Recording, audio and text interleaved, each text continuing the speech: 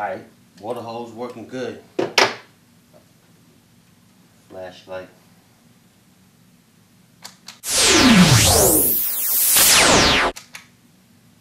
Looks like that bad boy's all in order. Lightning drill. Let's check this bad boy out, see if this is still working. Perfect. Alright, drill. Change this out real quick. It's on fire, baby. It's good. Looks like it's all in order, man. Let's put this stuff away. This boy getting on my last nerve, man. Hey guys, how y'all doing out there? Time for another tutorial from Pinnacle Studio Pro. Alright guys, with this one, I'm taking y'all back. I'm taking y'all way back with this one. A long time ago, well, maybe not too long ago, I made a little film, a little short. It's not even really a film. Just made a little demo called Crazy Tools. Used a few, add-ons from Digital Juice Compositors Toolkit. And I had a lot of people asking me, requesting me, begging me to do a toot on how I did it. So today I'm bringing that to you, okay? I'm bringing you the toot you all asked for. Now, you can use this toot and use this for Digital Juice Compositors Toolkit. You can use it for Action Essential files. You can use it for files from Detonation Films. Use it for files from anywhere, really. It's a great tutorial for you to add a little extra spice to your video for any type of effects like smoke, fire, missiles, muzzle flashes, things like that. Anything that you want to add to your video that Pinnacle Studio 16 doesn't already have in it. So sit back, relax, unwind, and enjoy. So here we are in Pinnacle Studio 16. Or, as some of you might call it, Avid Studio 2.0, for those of you in the know. But anyway, let's move on. As you can see, I have a clip down in the timeline. And what I need to do first is I need to determine where I'm going to go ahead and put the effects.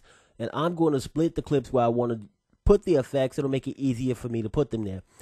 Now, if you're doing something like I'm doing, like with the tool or something like that, or you're shooting a gun for a muzzle flash or something, then you want to go ahead and make sure that you position your playhead or the scrubber at least 1 to 2 keyframes before the individual pulls the trigger or does the action that they're going to do. And I put a timeline markers here for all of my stuff. And then you want to split your clip there. And then you want to go ahead and put a split about 2 to 3 frames after the individual lets go of the trigger if you're doing a tool thing. If you're doing like a muzzle flare, you don't need to do an extra one. It's just going to be so fast. So for this, I went about 2 to 3 keyframes out, and I'm splitting the clip here as well. And I did the same thing for the fire. So I'm just going to split my clips in these 2 positions. I'm not going to show you all the different things I did in a Crazy Tool because there's no need for it. All you need to do is know really how to get it done. So let's do this. So I'm using a clip from Compositors Toolkit 1 from Digital Juice. Shout out to the people at Digital Juice. Y'all put great product out there. Really inexpensive. Love your stuff. So I'm going to drag this into position where I want it to be. And you may need to, do some additional trimming of your video clip depending on when the fire starts, when it ends, whatever. I've already done that to this clip. So no need to show you that. I'm pretty sure you guys know how to trim a video clip. If you don't, I feel for you. So I'm going to right click on this. I'm going to go to Open Effects Editor. First thing I'm going to do is I'm going to go and change this to Show Media and Tracks Below. I'm going to move the playhead somewhere near where I could tell there's more fire on the screen than there was initially. The next thing I'm going to do is I'm going to go to Keys. Now, because this has a black background, I'm going to use the Luma Keyer. If you're using something with the green background, maybe some of the free stuff that comes from DetonationFilms.com, you could use the Chroma Keyer. I'm going to use the Luma Keyer for this. So So I'm going to click on Luma here. And I'm going to go to settings. Now that I have the fire on the screen, you can see I don't really like all of this orangey goobly gook back there. It doesn't look real. Makes it look fake. I'm going to get rid of that crud. So I'm going to move my Luma center. I'm going to move it up to about 80 some odd points on here to get rid of all of the fake crap and bring out the real. I could also change up the radius if I wanted to, bring it down. A little bit more realistic here.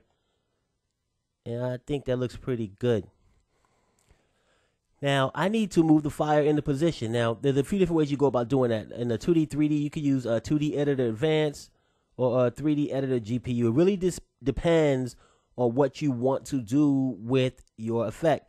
Now, with the 3D, you have a lot of options. Like you have X axis, Y, and you can move it in a lot of different ways in a lot of different planes, so that if you're positioned in a specific way, pointing towards the screen, pointing at an angle, you can move your effect to make it match the angle that you're at. But since I'm just like straight across, I'm good with 2D Editor Advanced, so I'm going to use that. I'm going to change it to no preset. I'm going to go to rotation first. And I'm going to change it to -90 because that will point it in the direction I need it. Now for size, I'm going to bring it way down because I need to make it look like it's really coming out of the tool.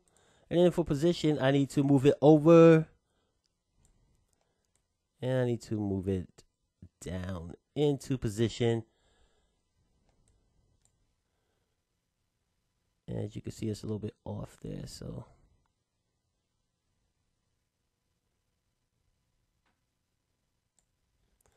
Let's move this out some.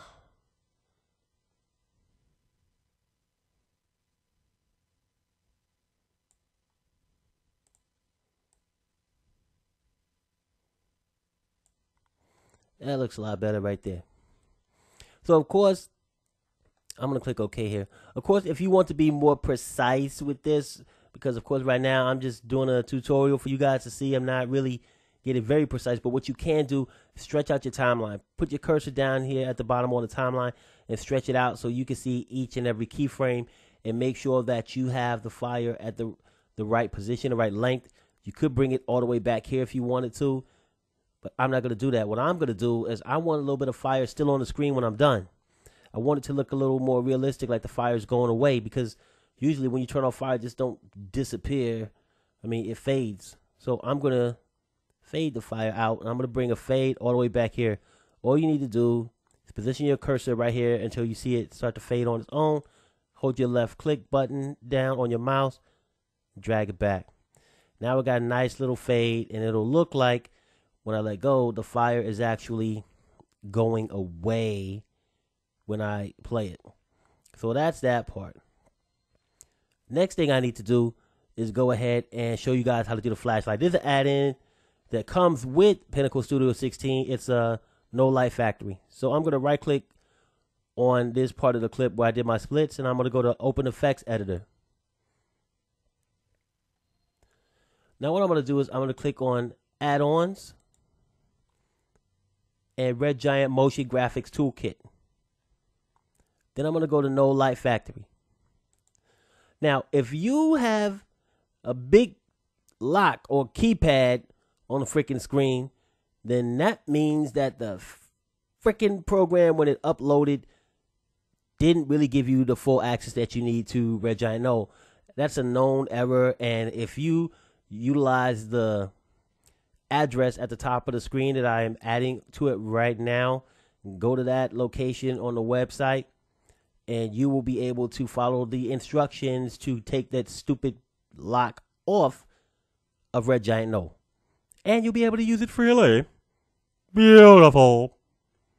But anyway, I'm going to go here to the presets, and I'm going to choose Sunset. I'm going to click on Controls. First thing I'm going to do is bring the brightness down so I can get a better idea of where this little dot is at. And also, I want it to like kind of come onto the screen very lightly, as if I just turn on the light. But I need to get this over into the right position. So I will move the light source over to the right. And I will move the light source down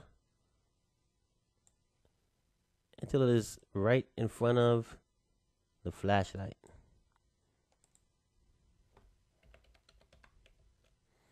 That looks pretty good. Now what I'm going to do is I'm going to enable keyframes because I need to move this light across the screen. So I'm going to click on enable keyframes, and now you see my keyframe options are available to me.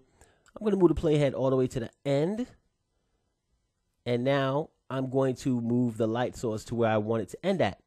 This will create a keyframe at the end automatically because I'm changing the settings. So I'm going to move this over. I'm going to move it down some more and try to line it up so it looks like it's coming straight out of the light. Be a little bit lower than that.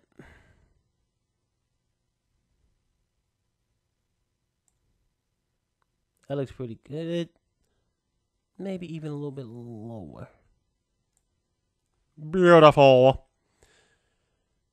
Now, I want the light to also shoot down. Like you saw in the video that the light went up and it went down. So I'm going to leave it at the same perspective. But now I'm going to go back and try to get the light to a point where it's near the middle of the screen. First try looked pretty good.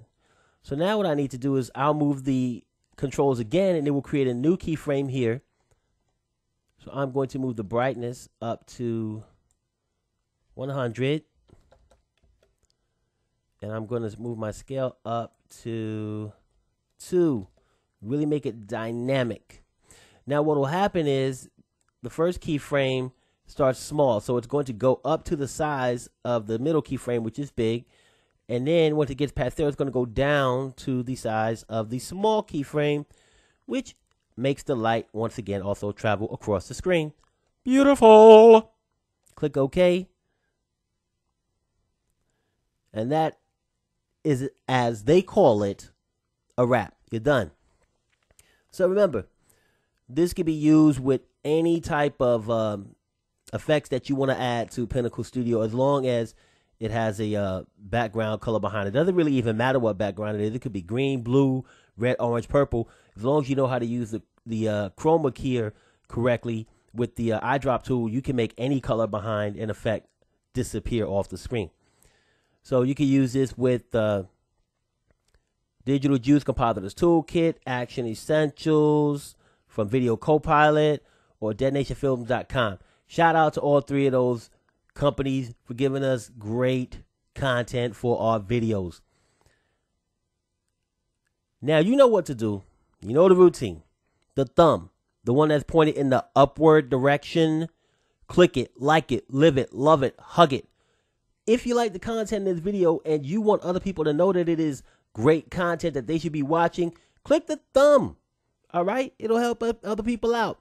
Also, leave me your comments. Let me know. As a matter of fact, where do you get your effects from? Where do you get your smoke, fire, electricity, water, all type of effects that you add to Pinnacle Studio? Where you get them from? Let other people know. Share that stuff with them. Also, if you need help, you can give me a comment too. If I can't help you, I'll point you in the right direction and get you the help you need. And last, but definitely not least, don't you ever forget to subscribe.